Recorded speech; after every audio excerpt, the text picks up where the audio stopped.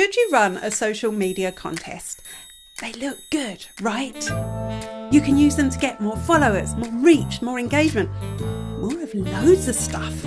In this video, we're going to look at the pros and cons of running a social media contest.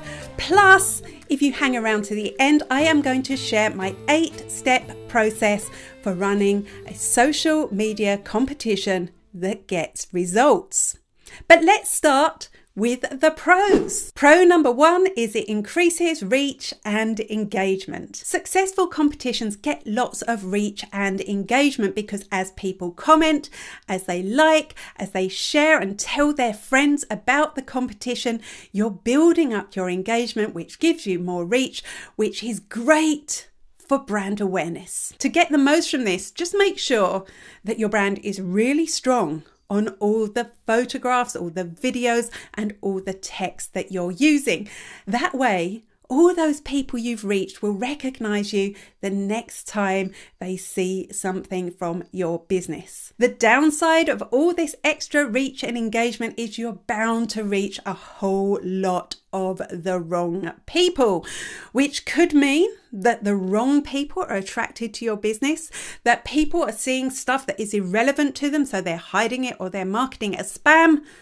We'll talk about that more when we talk about the cons. Pro number 2 is it can help you grow your following. This is probably the biggest reason that people run contests on social media. And it can work extremely well, particularly if you collaborate with other businesses or you choose to work with creators, which is a code word for influencers, and use some social ad spend to amplify your competition. Pro number 3 is it can help you grow your email list.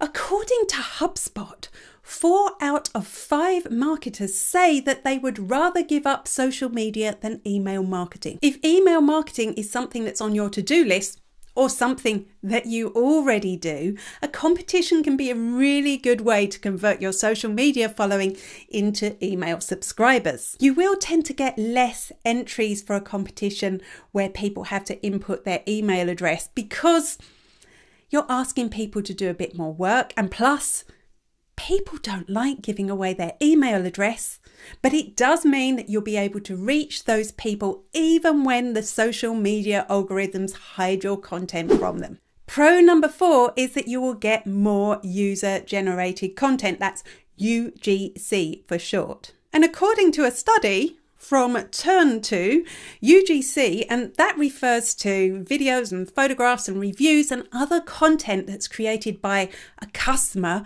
rather than a brand, is huge at influencing purchasing decisions. 24% of the people they surveyed said it was extremely influential to their purchasing decision.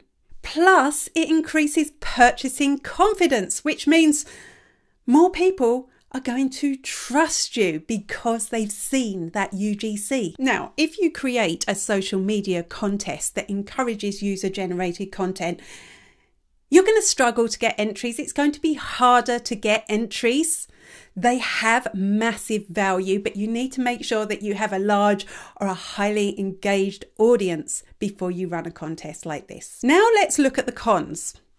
Number 1 is the rules. All social networks have rules for running contests on their platforms, and when you look at them, you might be surprised. Things like asking for a like and share as part of the entry mechanism is banned on Facebook. Instagram forbids asking you to tag a friend as part of the entry process. But wait, what about all these competitions that we see that clearly break these rules? We're always seeing like and share competitions on Facebook. We're always having to tag 3 friends to enter a competition on Instagram. What will actually happen if you break the rules? The thing is, many people do get away with it.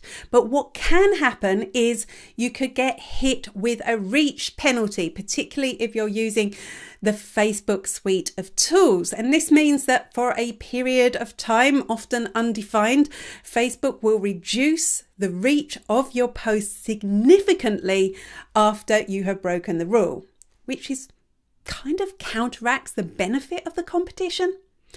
Or worst case scenario, they could suspend your account or completely delete your account. Many people get away with it, but it's totally up to you if you decide to break the rules. Con number 2 is that contests can flop.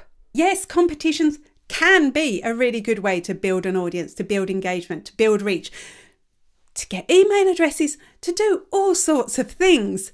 But there's no guarantee. Some competitions, particularly if you haven't planned them out and you haven't amplified it and promoted it enough, can fail. How do you reduce the risk of it failing? Well, there's no guarantees, but if you follow my 8-step process, which I will share at the end of this video, you're more likely to succeed and get the results you want. Con number 3 is irrelevant followers. A social media contest can attract a lot of people, but when you attract a lot of people, some of those people are always going to be irrelevant. Even worse, there are whole websites out there. There are whole internet forums devoted to social media contests where people will post social media contests. People will spend a big chunk of their day entering as many as they can. They'll even set up fake profiles so that they can increase the number of entries that they get. And all of those people are very unlikely to be your customers. Plus, fake profiles are going to do nothing for your business or your social media accounts, except bad things. Con number 4, it's not for free. Social media contests can look like a quick and free way to increase your social media performance. But it's not free. Even if you are lucky enough to get a prize donated, you still have to spend a huge amount of time creating the contest, planning the contest, promoting the contest. And that's time you could be spending on something else that might deliver better business results. And if you want to get the best possible results, you should have a budget for social media ads and maybe even to collaborate with creators. Now you know the pros and cons of running a contest on social media. Let's look at my 8-step process for creating a competition that is most likely going to get you the results you desire. Step number 1, like any digital marketing strategy, is to set your goals. What do you want to achieve from your competition? Do you want followers? Do you want reach? Do you want engagement, email addresses? What is it that you want? And get specific about this. Exactly how many new followers would mean success for you? How much engagement? Are you improving your engagement rate? How much are you improving your reach by? How many email addresses are you getting? How much user-generated content has been achieved as a result of your competition? If this is your first time running a competition, I'd recommend that you set scaled goals. And here's a video on how you would do that. Don't watch it yet. Wait until this one's finished. Step number 2 is who. Who do you want to attract with your competition? Who are your ideal customers? Once you know the answer to this, you can choose a prize that is most likely to attract those people. Number 3 is where. Which social networks are you going to run your competition on?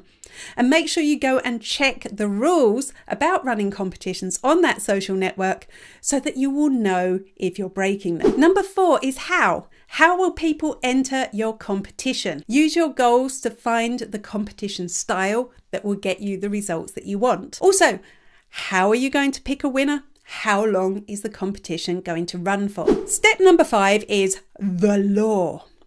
Decide on the rules for people entering your competition and post them somewhere where it's easy for people to access and read. Step number 6 is to promote.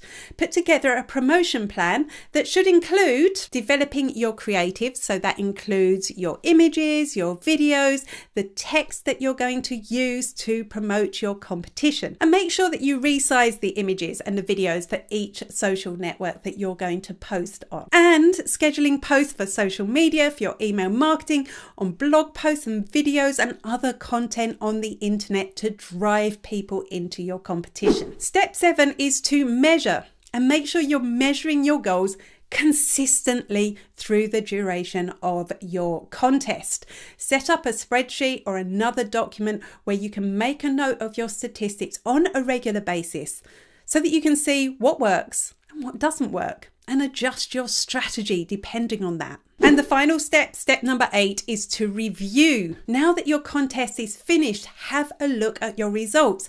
Have a look at what worked, what didn't work, what could you do better next time.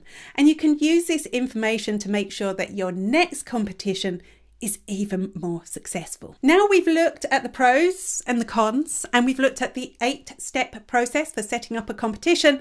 You should have a better idea if you should run a contest on social media. Let me know what you decide.